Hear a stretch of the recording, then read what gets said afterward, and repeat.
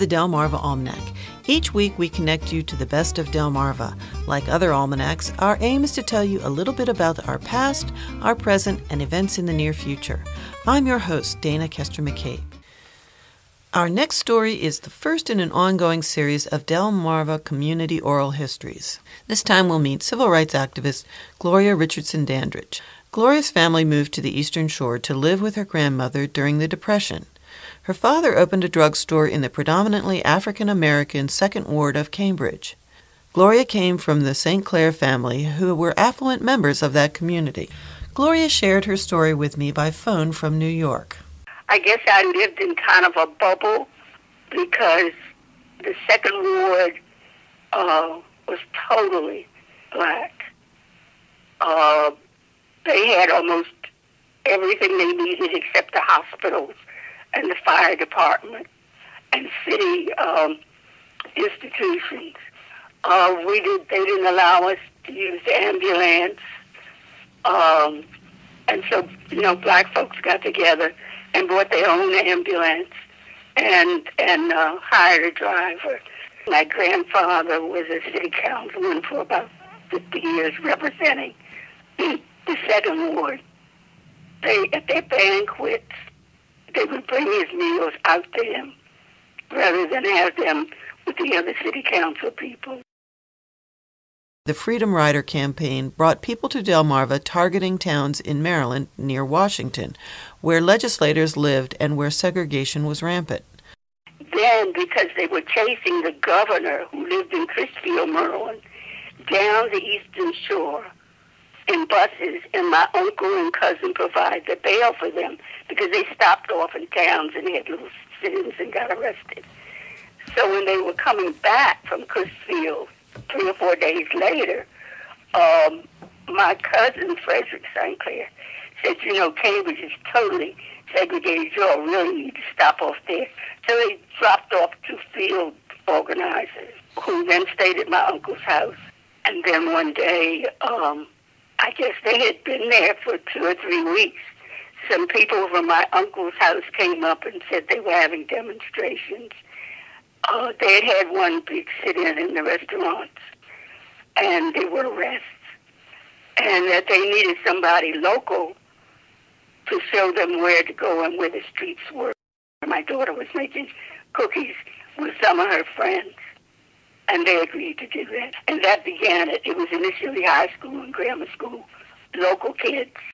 Then, of course, the ministers there met with white folks downtown and agreed that they couldn't do anything about public accommodations until the demonstration stopped. So they ordered them stopped.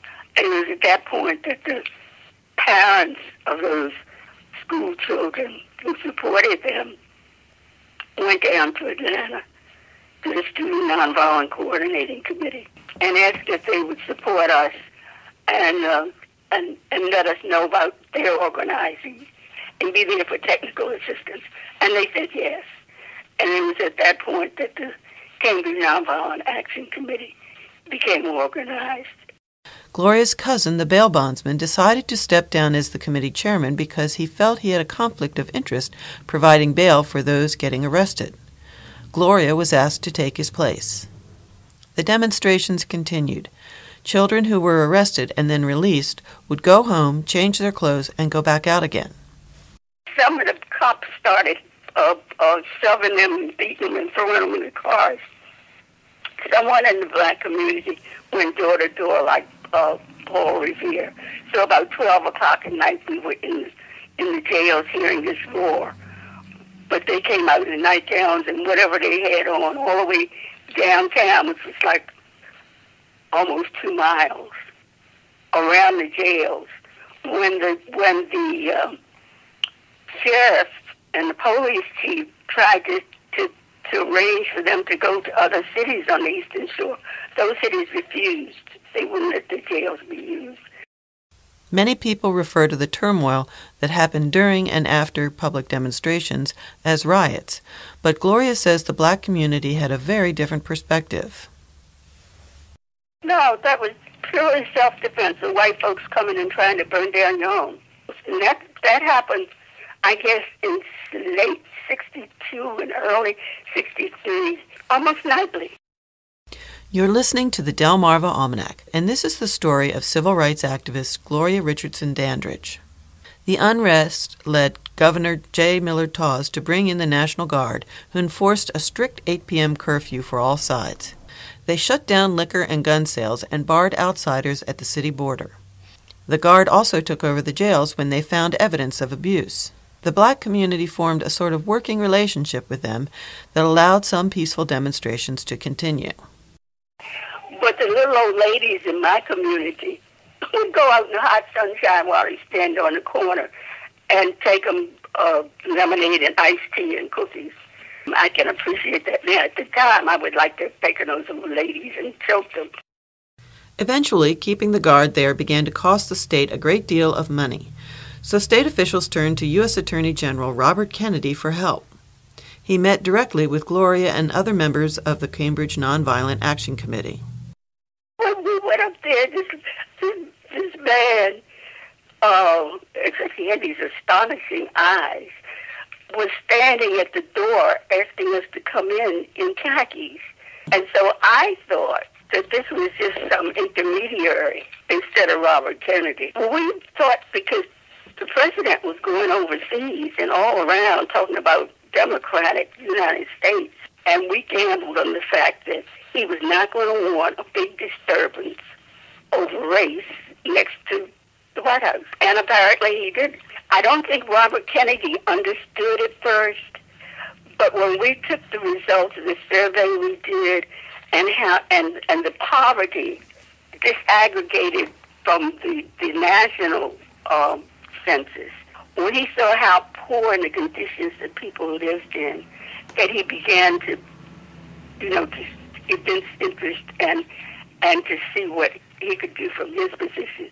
Kennedy got the governor and the mayor to agree to all the committee's demands, including an ordinance to make segregation illegal in Cambridge. Then the mayor and city council tried to sidestep this by putting the ordinance up for a referendum. The black community boycotted the referendum, standing on the principle that in a democracy, civil rights are inalienable and not dependent on elections. Nonetheless, by that September, the state enforced the desegregation of schools and hospitals, and by July 1964, the Civil Rights Act was passed, guaranteeing everyone their rights. In the years since, Cambridge has faced more conflict, but today work continues to make the entire community grow and prosper.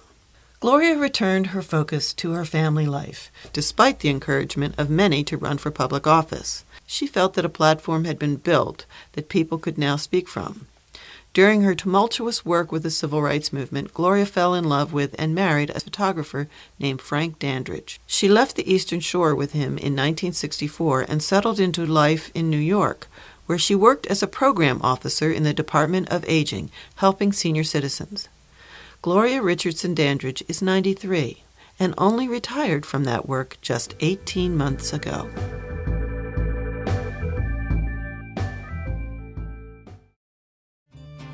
We'd like to thank our community partners, the Friends of Delmarva Public Radio, the Community Foundation of the Eastern Shore, and underwriters EatDrinkBuyArt.com for their help in bringing this program to you, our audience. Our theme music was provided by Brightside Studio.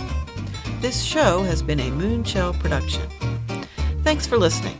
Until we meet again, may the rhythms and tides of Delmarva bring you good fortune.